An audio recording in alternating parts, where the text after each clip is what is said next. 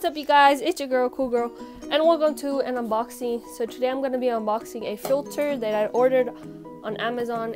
Okay, so these, oh, they're so small. I didn't think they were going to be that small. Okay, so so I got the carbon 5 to 20 gallons, and then I got foam for the thing. I got extra, and I also got some of the Biomax. And here's the filter, the Minion filter 150. It's so small.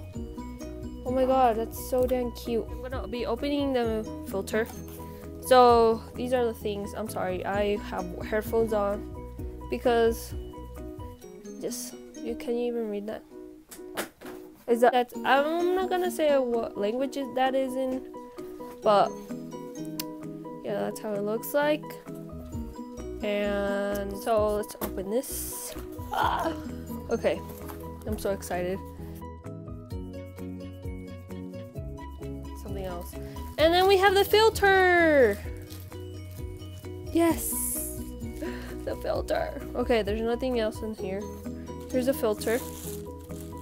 Okay, oh my god. So you get the stuff inside of the filter. This is the 150, by the way.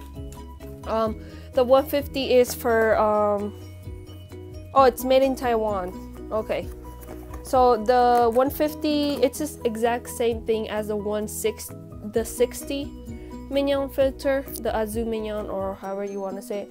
But this is for, like, it goes up to 30 gallons, so for bigger tanks. I think the 60 is from like 3, it only goes like up to 3 gallons or something like that.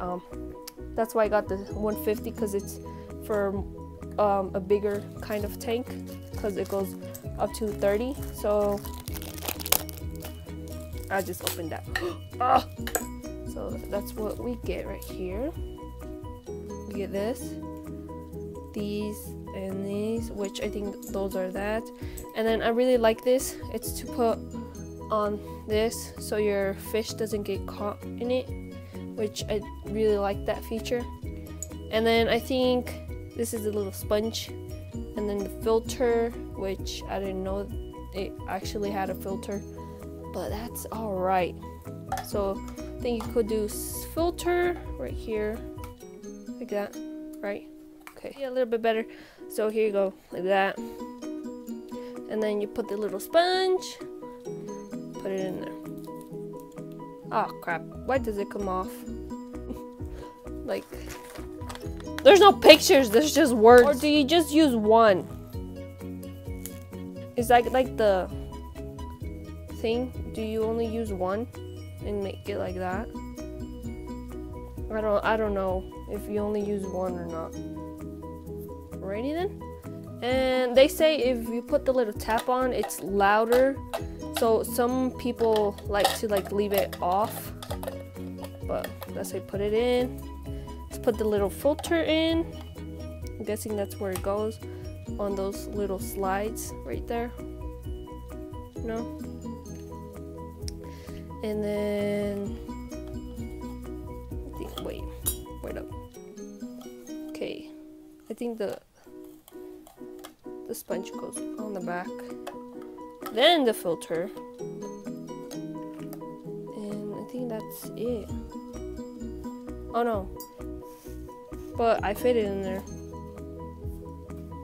And the sponge in the middle. Okay, it's possible, but it's gonna be a little bit hard. Now let's see if this thing works.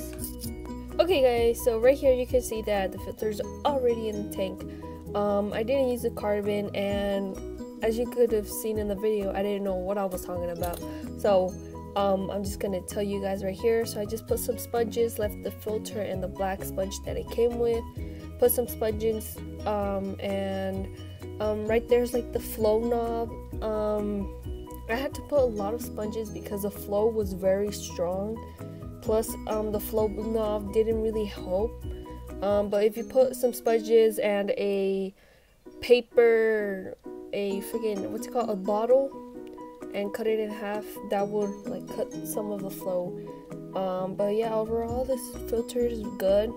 Just that the flow is kind of strong even if you put it at the lowest setting. Try to put like a lot of sponges, and you guys can see that I put a plastic bottle right there and cut it in half. If you guys want to see how I did that, comment down below and I'll do it. But yeah, that's how it looks like. And there's Lumpy.